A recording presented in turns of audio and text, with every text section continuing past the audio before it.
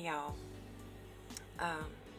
it's almost 7 and I see the sun coming a little bit up over the hill, but I'm a little anxious to get on the road today. I'm in a race with all these RVs in the parking lot to get to the next Walmart. As you get farther west, you get less and less options. And there are 2 rest areas, one close by. I might pick it and do the Walmart tomorrow. But I haven't decided yet. So when I woke up this morning and I came to my place to be with Yahweh, a lot of times what I will do is I just start writing to kind of get all of the whatever I've been thinking, just get it out of me. And then sometimes the Ruach HaKodesh, he takes over. And that's what happened this morning. And I've reread it because I always do that. I write, it's like when I finish, and then I go back and I'm like, you know, there's probably a lot of my brothers and sisters out there that need to hear this. And I want you to understand, it's not written against anybody. It's written for me, because the struggle is in me. And I just want you to see how I deal with it. And if it helps you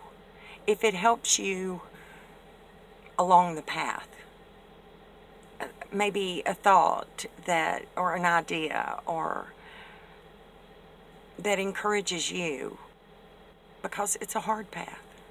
It's a hard path. And we're on it. It's narrow.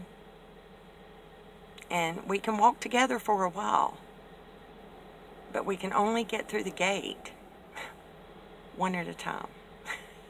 It's narrow. So, please, if there's anybody listening, understand my heart when I write these words. Father, this thing with my friend is weighing heavy on me. I feel it is mockery directed at me. I suppose my life has always made them feel, at least I'm not Betty. I know they say one thing, but they, like so many others, do measure sin. And though they believe you can be forgiven, your destruction, your sin, your fall should never be forgotten. My cousin said to me years ago, your daughters will never forgive you for ruining their little house on the prairie life. And this I know about most people. The reason they hold your sin up is to hide theirs. They simply do not know how to accept that Yeshua's love and great sacrifice was truly enough. I remember when my grandson Luke said, "But he didn't take away my sin. I still sin." Oh, Abba, help him. Let him believe that Yeshua took his sin, nailed it to the cross, and in forgiving him of his sin, he removed the burden of guilt. It is the guilt over one's own sin that lashes out and says, but, excuse me. Oh, sorry. It's dry air here. I'm having a harder time. I'm adjusting. But what about your sin? They are simply trying to do away with guilt. If your sin is louder than theirs, then they feel better. I've done it. But Yeshua has taught me a better way. That when I truly repent, when I confess the deepest, darkest, most secret sins, He's promised. And I believe that I'm forgiven. And if He forgives me,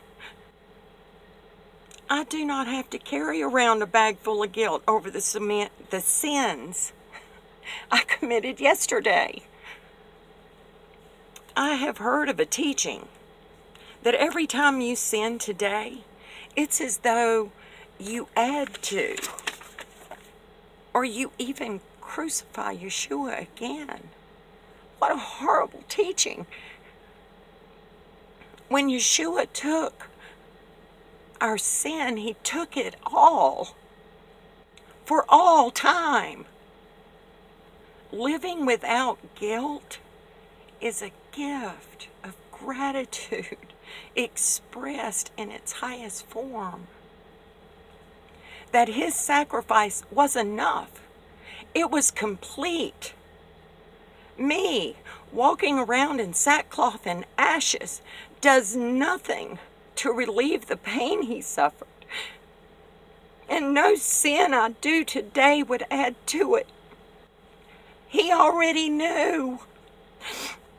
He knew the times I would miss the mark when He laid down to accept the punishment for me. The miracle of His great and amazing gift is that today I can live like I'm loved. That I don't have to wound other beings in my attempt to justify myself. There's the story of the woman who sinned much, so she was able to love much because she understood the great gift of redemption. I am that woman. I was not created to be a whore, but I was. I was not created to be a murderer, but I did. I was not created to worship other gods or seek peace in pharmakia, but I have, and I did. I was created for one purpose: to glorify Yahweh and make Him known to a lost and dying world. Carrying around a bag of guilt and regret of all the ways I've failed at this life, it does nothing. It does nothing to honor the glorious gift of Yeshua's life, death, and resurrection. It is when I walk brave and bold and sure of His great love for me that He is honored. One of the strong weapons of the enemy is to continually remind a person of all the wrong decisions and times they messed up or gave in. If he can keep you burdened by trying to make up for yesterday, you will never truly have high life today. A life that glorifies the Elohim means that the enemy is failing. And if our purpose is to glorify Yahweh, the enemy's purpose is to make sure we don't. Sorry. Oh, Abba, create in me a clean heart.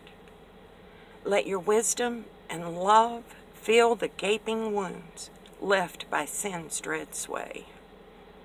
Today, O Yahweh, let me walk in your light. Let me rejoice in the eternal salvation of the way. O Yeshua, my heart longs for you. Thank you for the greatest gift ever given. Give me courage to fully receive it. And for those who come to seek your face, oh Abba, Pour out your Ruach HaKodesh. Let us all walk in your light. And today, dear Shepherd, let us live like we're loved. Oh, Yahweh. Yahweh Elohim. Yahweh Echad. Amen.